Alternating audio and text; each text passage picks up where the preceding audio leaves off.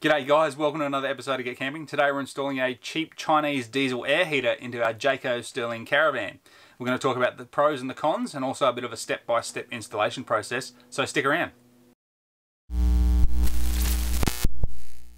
Cool. Alright, so what are the pros, the cons and the considerations you need to make? So let's talk about the pros. So the pros for this diesel heater is $159 delivered to my door. That's pretty bloody darn cheap. I don't think you can get much for $159 these days. So this came with the whole kit included, the fuel tank, the controller, the whole lot. So I think that's really good value. The other pro is you can install these yourself, so that's fantastic. Especially if you've got a little bit of knowledge and you've got the right tools and equipment, you can do this yourself. So that's definitely another thumbs up for me. The cons. Well, this one I suppose is, there's a lot of people saying out there, and I don't think these are the people that don't have the experience, I think, with these diesel heaters, is that they're saying, that they're a fire risk and, you're going to put your life and your family's lives in jeopardy. I don't think that's the case. I've done my own research on Google and asked around, but I have not found a single fire that has been caused by one of these diesel heaters or an injury. So, there's thousands of these sold in Australia, overseas, so, I think the risk is negligible. It's no different than buying the $2,000 unit. So, alright, considerations. So considerations is obviously, where are we going to mount this sucker? So this one's the 2 kilowatt, so it's a little bit smaller than the 5 kilowatt unit, but we're probably going to fit it underneath the bed. So we've got a couple, like where the seat that I'm sitting on now, that's where all our battery and charging equipment is. We've got a little bunk system over here, which is going to be modified probably in the next couple of videos. We're going to change that up so that you can do it yourself. And then we've got our kitchen, which is behind the camera. So most logical and best place that we think to put the diesel heater is underneath the bed. So we're going to go through that now. Alright, I'm underneath the bed. This is where we're actually going to fit our diesel heater, which is right here in the center of the bed. This will actually blow the air down towards the front of the van. I've just got to drill a couple of pilot holes just to make sure that there's nothing underneath that's going to stop us from mounting the unit here. Alright, so I've just had a look underneath the van, and we've got a water tank that sits where the original placement of the diesel heater was going to be. So that's not an ideal spot. So we're just going to put the diesel heater just around the corner here. So we'll drill a couple of holes here, and then we'll actually run the duct out the front of the cupboard here. Alrighty, so I've got underneath the caravan and had a look where I've drilled the hole, and yeah, it's perfect. So what I need to do now is drill a 100mm hole. I've picked up off a couple of the hints and tips from some other people that have installed these, is to go to Bunnings and buy yourself this 100mm metal flange. And basically what that will do is drill a 100mm hole here, and then when the actual unit is mounted, all your exhaust and your inlet are nicely shielded, so you don't have any of that sort of risk of heating up the floor of the van. So I'll go ahead and do that now.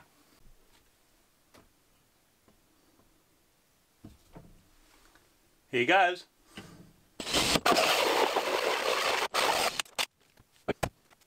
Alright, and just like that, we've got a 100mm hole in our caravan.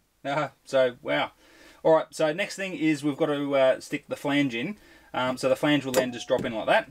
And then the plate that comes with the unit will sit in and over the top of the plate. But one thing I will do is I'll actually cut out the vinyl underneath the plate, just so that the plate sits nice and flush.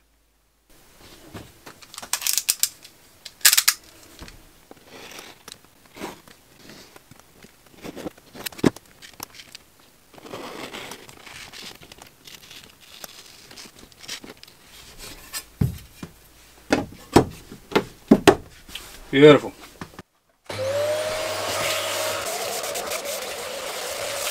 Alright, so next job we have to do is actually mount the base plate to the unit itself. I've put a little bit of Loctite on these threads because they do give you nuts. However, the nuts don't have any spring washers or anything on them. So basically, just mount the plate onto the unit like this, and just spin the nuts on.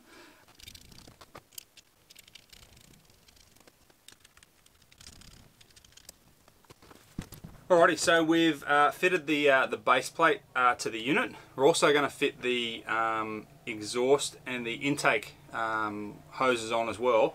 and then we'll slide them in. That'll just make it easier, so when we're underneath the van, we're not having to connect up hose clamps and do all that sort of stuff. So we'll go ahead and we'll fit them now.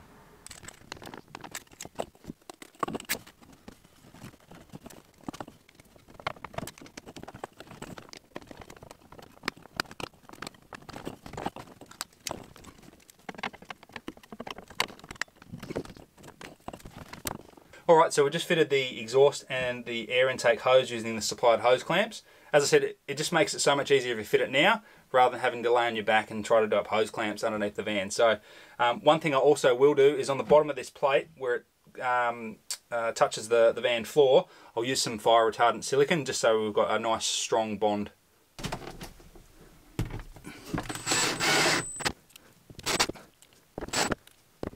Alrighty, so just drilling the intake now for the unit.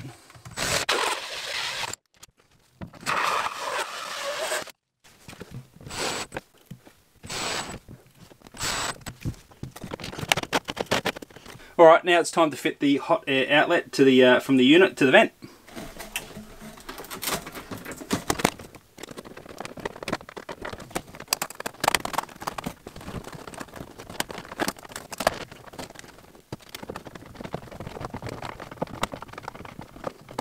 Alright, so we just connected the outlet hose up to the unit itself and then out to the vent, just using the supplied hose clamps and the ducting. Pretty easy job to do.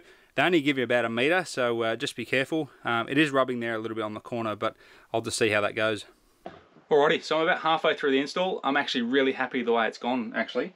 The main unit's been fitted. I've hooked up the ducting and the inlet and outlet pipes, which is nice. I've got to go down underneath the van now and mount the exhaust to the muffler, and also hook up the intake system.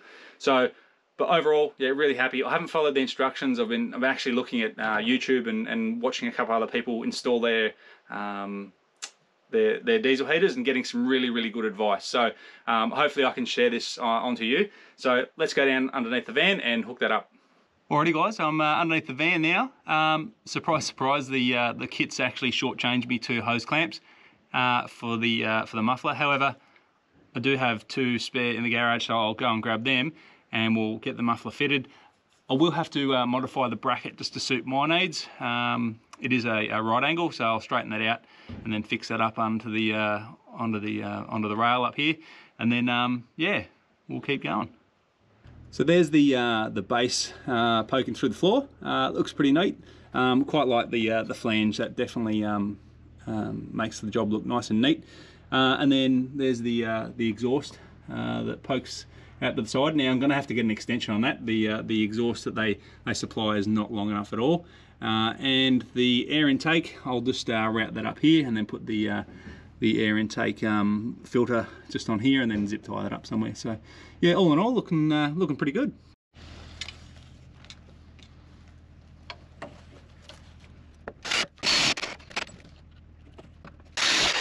Alrighty, so the exhaust is all fixed now and the air intake system is all sort of mounted up.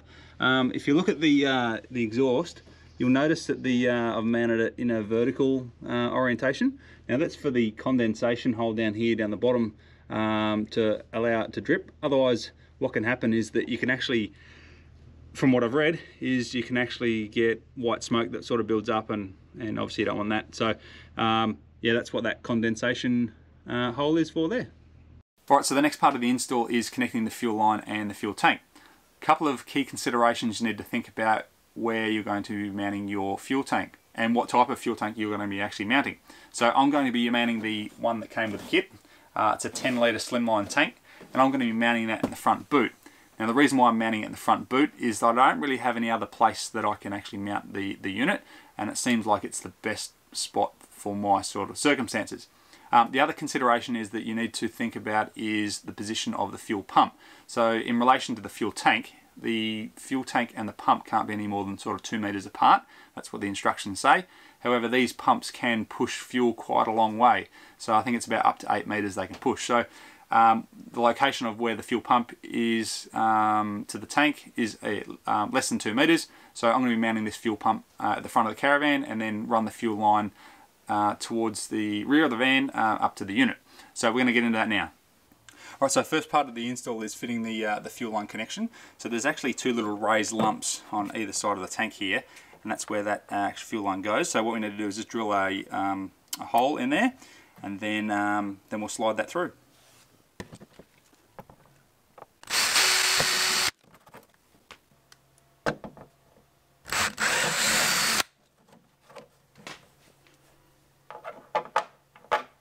Alright, so the trick to getting this little bit here fitted into the tank, basically just use a bit of wire. This is an old coat hanger, and you basically just feed it through. Push out the top here, like so. We simply just slide this on. I just put a little bend on it, just on the end, and basically just pull that through, and voila, just like that. So then from there, we just put the nut on, we screw the nut on nice and tight, and it's also got some these little O-ring washers, and that basically seals the fitting from leaking.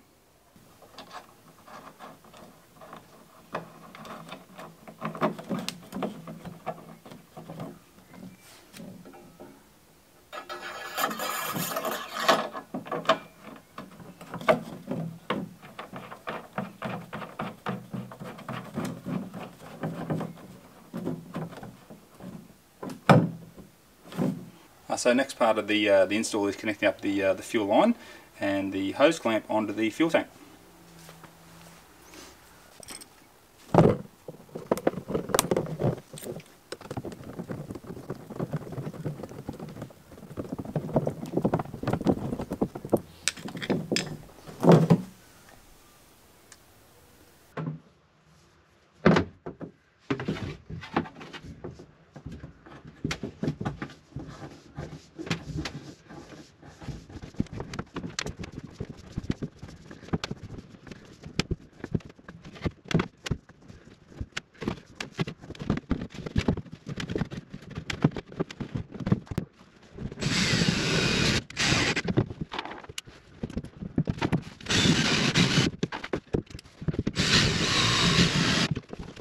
Alright, so you can see the fuel line that's poking through the hole in the floor from the front boot. We're going to be installing the fuel filter just here, so it's nice and close to the fuel tank, and then we're going to then run the fuel line over to the fuel pump.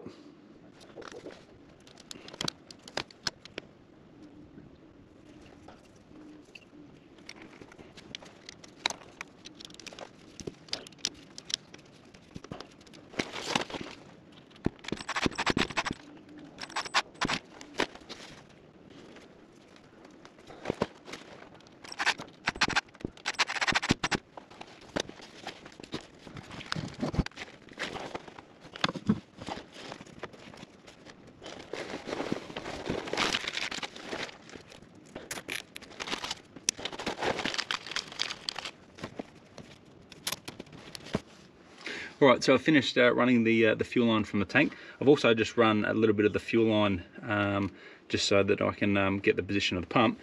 So this is the pump here, so they're notoriously noisy, so I'm trying something, I'm being innovative, and I'm actually trying to do a bit of a soundproof box. So the plan is to mount the box up here, and the pump will be mounted inside the box, and what I will do is I'll actually fill the box with some foam. So the pump will sit on an angle like it should, and it will be mounted up to the top like that. So we're going to try it. It may work, it may not work, but we'll give it a go.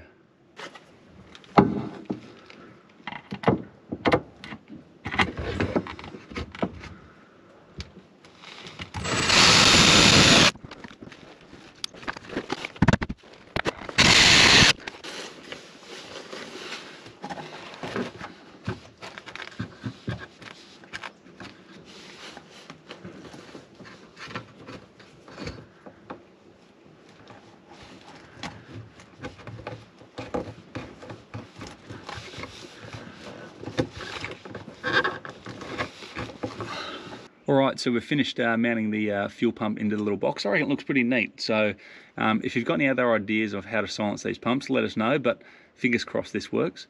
Next step is to run the fuel line from the actual pump itself. I've connected it up here. I've still got to connect it to the diesel heater end, and then put some fuel in, prime the line, and I will show you a neat little trick on how to prime that line that a mate has shown me. So anyway, we'll keep going.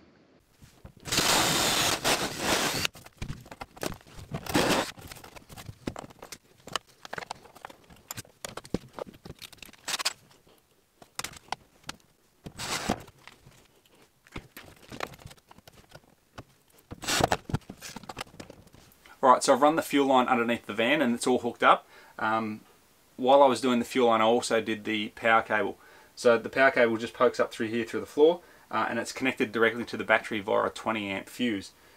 What I also did, I actually changed the power cable over to a thicker gauge. The stuff that it came with is pretty thin, so I took the opportunity so I don't have any problems down the track. So next thing to do, we need to chuck some fuel in and prime the line, and fingers crossed it fires up.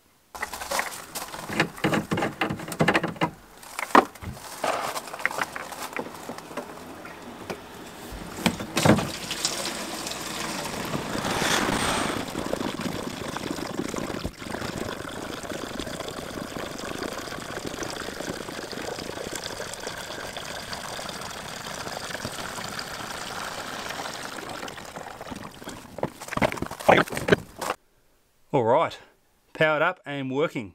So what we're going to do now is just take you through how to prime the pump. So fingers crossed it all works, but from what I understand is that you push the settings and the arrow button together. Oh, I just missed it. And that brings the H and says off. So to activate the pump, we can just click the left arrow. And then you might be able to hear that in the background. So we can hear the pump slightly. Now the pump cover hasn't been on yet. So what we'll do is we'll just leave this for a little bit so it primes up, and then we'll then turn that off and then hit the power button. Alrighty, so we've got that all primed up now. Now it's just a matter of pushing the power button and hopefully it works.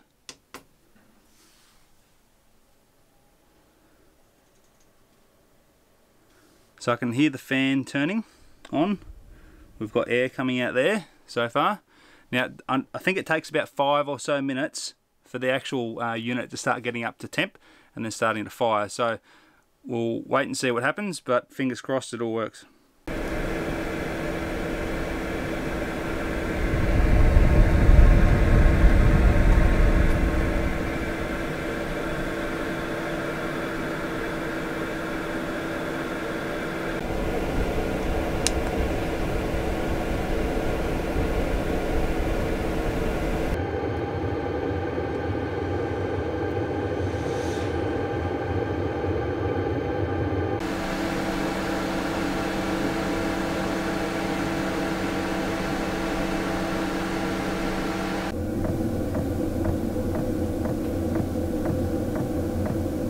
Alright guys, install went really well. A little bit longer than what I originally thought it was going to take.